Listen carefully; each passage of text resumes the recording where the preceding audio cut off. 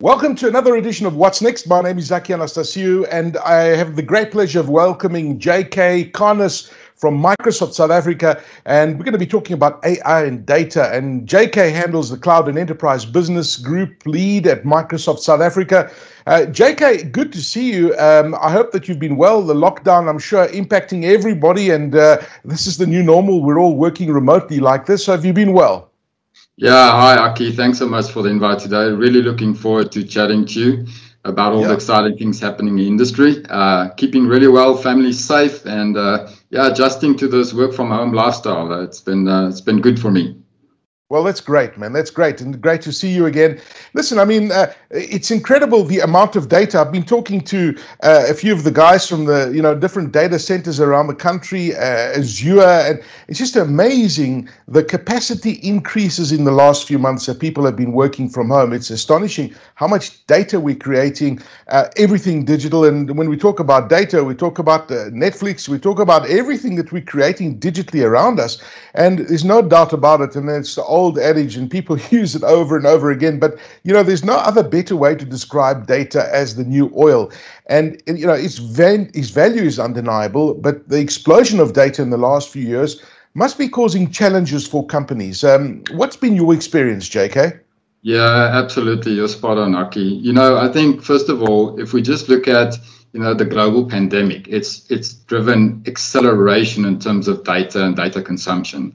And if I look in the local market in South Africa, I mean, our Azure business, our data usage has grown 3x. Phenomenal. So we've had to bring in additional capacity in order to cater for customers' needs, right? I think you're spot on. I mean, data is the new oil. And if you talk to most business leaders today, they're going to say that an effective data and analytics strategy is critical for them in terms of future success, right? However, I think the challenge is that many organizations are struggling, to build a data culture, to get the insights from data, and to be able to make real-time decisions. So we're working with a lot of organizations today to help them put some of those things in place. It's quite interesting if you read Gartner and IDC studies, they all refer to this massive explosion of data, right? With the cloud technology and cloud being limitless scale, people are collecting a lot more data from the edge, inside the organizations, etc. So it's definitely a big problem that customers are struggling with. Yeah, it sounds like we're all drowning with data. I mean, even I look at myself, I look at my OneDrive and I put such rubbish on that sometimes, like I just put stuff because it's there. And then at some point, you've got to sort it out and clean it up. Now, with data being the new commodity, I mean, Microsoft is introducing Azure Synapse, and it's a limitless analytics service. It sounds very interesting. Tell us about the service. Yeah, so Aki, it's a fantastic innovation in terms of leap forward in cloud technology. So to put it in simple terms, Synapse is really the next generation data warehousing, but in the cloud. And it brings together kind of the traditional on-premises data warehousing with big data analytics. So it uses the power of machine learning and AI, really to drive deep insights into data. And we're very proud. I mean, the global launch for Synapse was on the 3rd of December with Satya Nadella and Amy Hood, our CFO. And we actually have that service locally available in South Africa already in our Azure data centers. And we've got lots of customers that have started lighting it up and already seeing benefit from that. Now, maybe just to go into a little bit more detail, the beauty about Synapse is that customers can get up and running very quickly. They can ingest their data into the cloud. We have the capabilities like data bricks and data lakes. Data lake just tells you can store unlimited data, right? So they can ingest this data into the cloud and then use the power of machine learning and power apps, etc., and BI to really get some insights from their data, right? And the beauty about this is because it's built on the cloud and the cloud platform, ease of use, scalability, and security. I mean, security is top of mind for everyone, right? If we look at, for example, the POPI Act in South Africa now being enforced, and companies have 12 months in order to get things in place for that, it's a great time to leverage technology like this. Yeah, no, there's no doubt about it, and I think that we all need to take data very seriously. I'm really glad you raised Papia because I mean it's just in a few months' time, and you know companies really need to get their act right on how they're handling the data. Now that we know more about the product that the Microsoft has launched, tell us how can organizations digitally connect every facet of their business, from their customers to their employees to the operations to products of this interconnected data that you talk about holistically as well as through Synapse, JK? Yeah, absolutely, Aki. I think there are a couple of things there. First of all, it's not just about the technology. It's about people, process, and technology, right? So it starts with a mindset around building a data culture in an organization.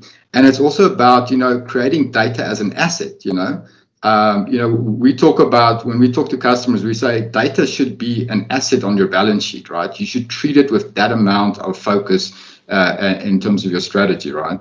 So it starts with building the right culture. It starts with leaders, building a vision for a data-driven organization. And then it's about integrating that into the processes and the policies of an organization, right? From a compliance point of view, from a data classification point of view. And then it's about the technology. Now, the technology is really the easy piece, right? It's about getting those other things right.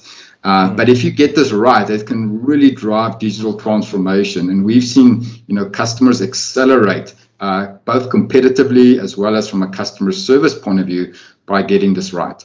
So it is very important to focus on this as one of your top priorities in an organization today. You literally have to like bake it into your DNA, right? I mean, that's where we are right now with data. It's not even like sitting separately. It's just part of every single business process. It's part of the guts and the heart of any operation. So, I mean, it's just amazing where data is and where data has come from where it was, say, a decade ago. We've come leaps and strides. Now, the availability of hyperscale cloud providers like Microsoft is accelerating digital transformation. There's no doubt about it. If you look in South Africa and across the continent, tell us more about your holistic offering that you guys offer. Yeah, Aki. So we're very proud of the fact that we have an end-to-end capability when it comes to cloud, right? It starts with the basics around, M365. So we spoke about this earlier around the Windows experience, the Office 365 experience that sits on top of that, and Teams, which we're using today. It then focuses on, the platform services. So Azure is just a phenomenal cloud platform, with over 200 services available today. I always talk about Azure as a box of Legos. You can build anything you can imagine with the services there, from the infrastructure side to the platform capability to building the most advanced AI integrated solutions. And then it's about, our dynamics focus and our business application focus, And when customers bring those three together, you get the real power of Microsoft Cloud. And you can address things like self-service, BI capability. And there's so much that customers can build in terms of their digital transformation. It's just a phenomenal stack. Yeah. And I think also to add to that, this is underpinned by all of the security that's integrated across these platforms, right? So we give customers a really great security experience. And, we are the most trusted cloud with over 90 compliance accreditations across the globe. Okay, and I'm glad you raised security because it's really a big issue and a big challenge for many organizations. Working remotely, how do you secure your data? I mean, earlier I spoke about the fact that we're drowning in data, and I guess people are still trying to understand how do we sort out data. Now, you look at organizations, I mean, how can organizations free themselves from the data silos that plague them, for example? And can you help in their digital transformation? Can this help in their digital transformation to increase their organizational resilience and ultimately, JK, I mean, enable their purpose to better serve their customers and employees, as you mentioned? Absolutely, Aki. You raised a very important point around data silos. This is one of the biggest challenges customers face.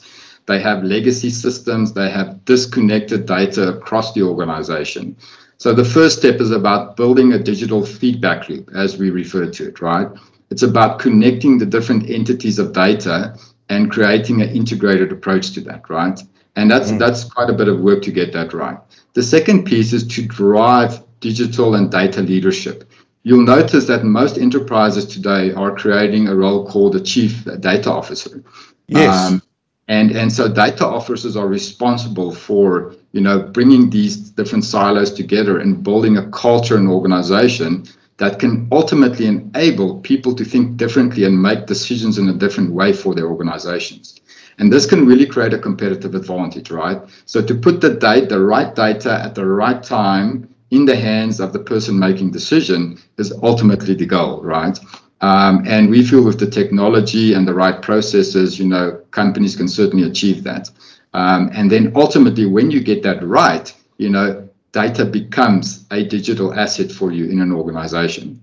And we're seeing interesting trends in different industries locally. Some industries are being disrupted to a point where customers have no choice. If I look at the insurance industry, they have to, rapidly deal with these real-time problems. While others have decided in their respective industries, whether it's retail, etc., to step up and take a leadership point because they know the competitive advantage and the great customer satisfaction they can drive by building a data culture. No, there's no doubt about it. I mean, data is the differentiator from a fantastic business and a business that's going to be left behind. And I guess to your point, I mean, prioritizing the data and analytics is critical to, building business agility and resilience for the future. What can we learn from the businesses that are getting their data right and using it to make better and faster decisions? And you mentioned this just a second ago. This is happening in real time, JK. Yeah. So, certain from the customers that we see that are leading in this space, there are a couple of key best practices that come to mind. One is they have built a common vision across the organization, from the lowest parts of the organization to the leadership team in terms of being a data-led company, right? The second piece is that they have done active work in terms of, getting to grips with the data, understanding where they are in terms of the data journey, doing an assessment, and then building a roadmap to mature their data culture. And then the third piece is really, once you have those in place, is how do you, rapidly bring in the technology and the innovation to speed this up, right? And with Azure Synapse, we're very excited because the real time to value has been like halved, so it's so easy to implement the technology, get insights out of the data and put it in the hands of the people that, make decisions day to day. So those best practices are common across the customers that are really accelerating at this today. So every industry is facing transformational change right now. I mean, since March, things that were planned 18 months from now or even 2 years from now have all been fast-tracked forward, and people and businesses have got to do things differently. As businesses consider their data future, how can companies get more out of their data investments? And what do you expect to see in the next few years, including how Microsoft will assist businesses? So where is this all going, JK? So, Aki, we've only started on this journey. I mean, it's so exciting to see, apart from the recent technology that's been released and the launch of Synapse, we're now bringing in additional capability on top of that. So a few days ago, we announced the preview of Azure Purview. And Purview basically helps customers deal with governance and compliance. So it's a capability that sits on top of your data stack and integrates tightly with Azure Synapse. It allows you to go into an organization, discover the data first of all, then also catalog the data automatically for you, and then start applying some governance principles. So if we look at Popia, this is a great example where we have partners building capability that would integrate that for you. And so, by bringing these different worlds together, it can help customers really accelerate. If we look at digital transformation, I mean, there is so much going on, and the pace of transformation is just phenomenal. So like bringing in the capability around machine learning and AI to provide better customer service, to make quicker decisions in real time. We've only scratched the surface, and I'm very excited about, some of the things that Microsoft specifically is developing in this space for the coming years. Well, I mean, you guys have got some amazing products, and the fact that the data centers are local is like key in that latency and, you know, the speed at which things happen. I mean, if you look at historically, businesses have faced a difficult compromise, right? When choosing solutions to address their needs, to creating their digital feedback loop, do they choose various solutions which may be best of breed and powerful, yet disconnected from each other? Or do they choose the best of suite solutions or options that, you know, might be a broad solution, but less powerful for a given workload? These are difficult choices that businesses need to make. Absolutely, you know, and customers are looking at this in different ways, right? Having local data centers in countries certainly drives an advantage for us. You know, if we look at public sector and the FSI industry, where, you know, data has to be in country and has to be resident in a local data center, right? That's very important for some customers, right? So some customers pivot on that decision point. Others are saying they're looking for innovation and speed, to your point. And we've seen an explosion of growth in terms of Azure adoption in the last year. You know, we've doubled the business, and it's just phenomenal to see how customers and local South African customers are going cloud first and leading with cloud innovation as they drive digital transformation.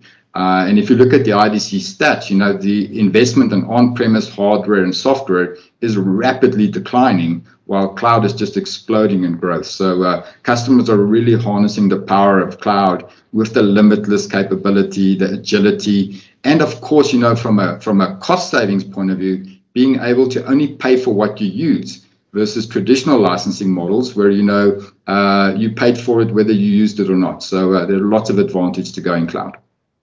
I mean, JK, it's been a roller coaster over the last few months that this pandemic has brought to the entire world. I mean, you just touched on now. I mean, literally your business has doubled in the last few months as, you know, businesses aggressively move many of their applications into the cloud. Here's my final question to you. When you reflect back your role as cloud and enterprise business group lead at Microsoft South Africa, and that's, you know, you Mr. Data, you focus on analytics, and this is the stuff that you know about. Is there something that's really surprised you over the last few months? I mean, I'm sure the double growth is a big surprise for you, but is there anything that's like really stood out for you in the way that perhaps businesses are doing things differently? Or I don't know, is there something in your sector that has really stood out that, you know, you've thought back and say, JK said to himself, wow, that surprised me? Yeah, okay, I think it's the pace at which customers are transforming, right? I mean, it's amazing to see, you know, not just, you know, the simple use of a VM in the cloud, but really customers driving true digital transformation. You know, we've now got customers that are building cloud native applications. And, you know, we talk about the year of data and this being the year of data locally in South Africa. But more importantly, we're also seeing customers really drive acceleration in terms of application usage in the cloud.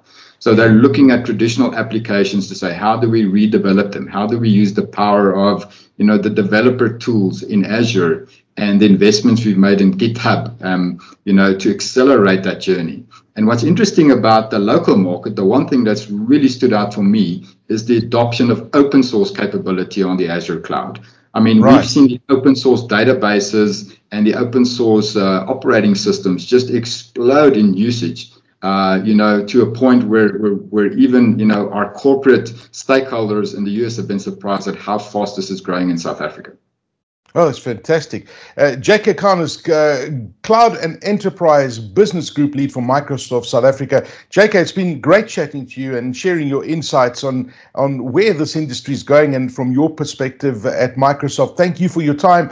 We wish you well, and let's hope that 2021 we get rid of this pandemic and we get on back to normal with our lives. Thank you for your time, JK. Absolutely. Thanks, Aki. Appreciate it. Have a good one. Cheers.